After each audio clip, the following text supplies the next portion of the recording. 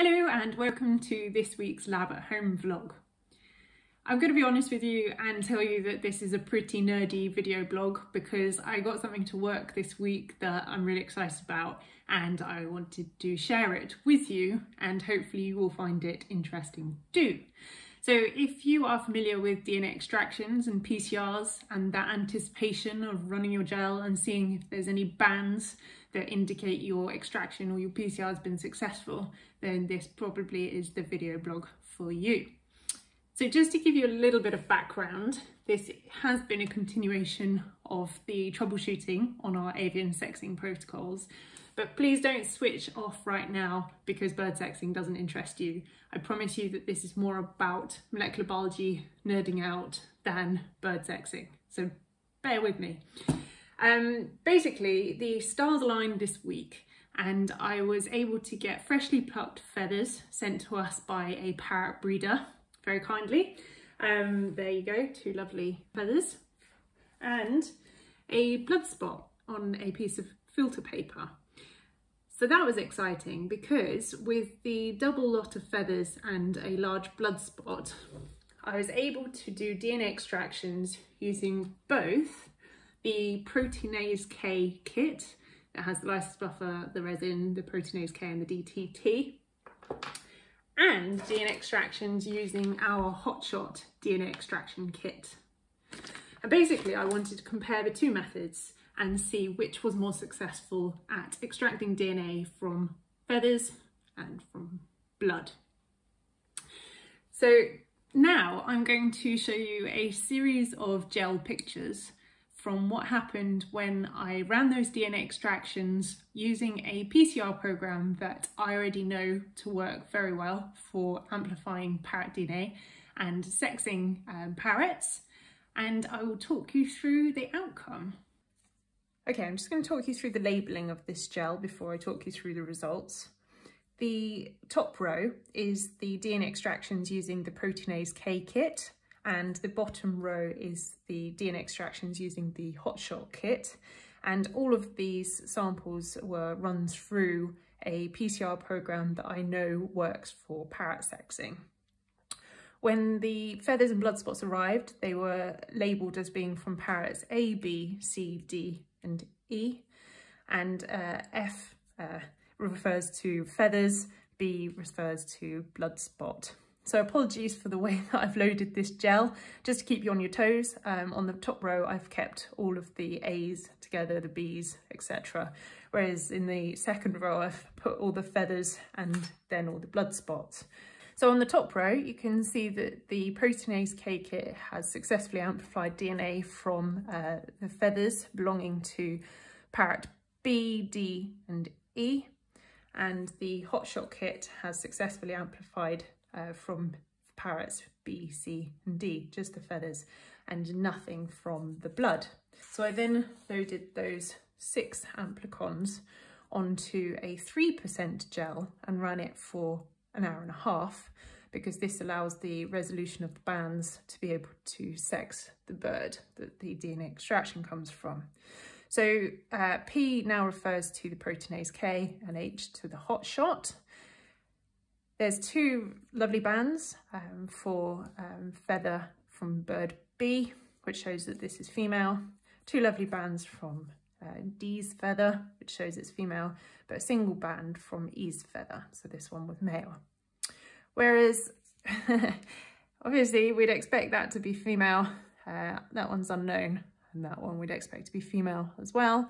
But the amplification from the HotSHOT DNA extractions is too weak to actually be able to see that. There could well be a second band in there, but as we can see here that the second band is always fainter than the top one. That could be happening here and it's just too faint to see. So not the best result, I have to say. Then remembering back to last week's vlog, I found that my PCRs worked in the morning but not in the afternoon. And a little bit of investigating found that in the morning, I had just taken those DNA extractions out of the freezer and they'd only partially thawed.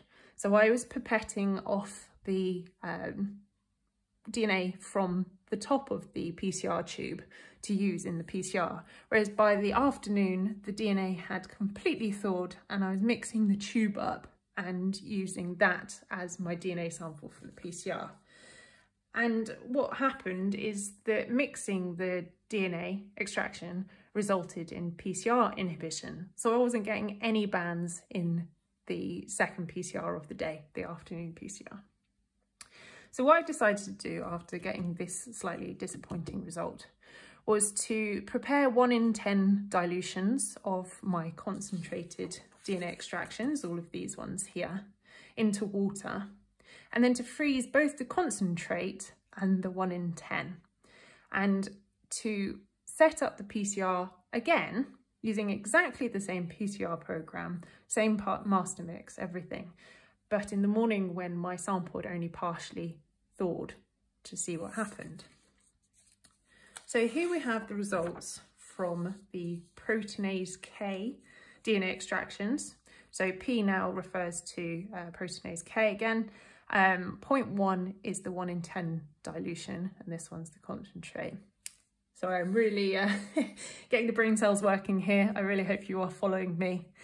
But basically, on the 1.5% gel run for half an hour, you can see it was far more successful, predominantly from the 1 in 10 dilutions here, but also some from blood samples, which on the previous gel, I didn't have any successful blood sample amplification. Whoops. So then I took those rows and ran them separately on 3% gels for an hour and a half to see if I could sex those birds. So here you can see that bird A is very much female. You can see those lovely double bands there. Bird B, in both the feather and the blood, is definitely female. C I called as a male. And then the second row of samples, C confirmed as male from the blood spots, previously the feather. Lovely 2 bands. The gels do show up nicer on my phone, I have to say, and on my laptop than in these printouts. So if you're like, oh Jen, are you sure that that's a lovely result? I promise you it is, and that these photos don't do it justice. So D was a female, and then single band for E to show it as male. So I was really chuffed with that, actually. So for due diligence, because I did this for the Proteinase K extractions, I also did them for the HotSHOT extractions. So again, just to remind you, I had the concentrate, the 1 in 10 dilutions, I put them all in the freezer, and then the next day set up a PCR using partially thawed samples and pipetted off the top. And this is what it looked like. So this time I put all of the feather samples on the top row and all of the blood samples on the bottom row. And I think this possibly is one of the most striking gels I've ever seen, because after overnight storage and a freeze thaw, there was basically no amplification from the concentrated samples, which are these ones here. And yet, look at those bands from the 1 in 10 dilutions. Absolutely incredible and mind-boggling.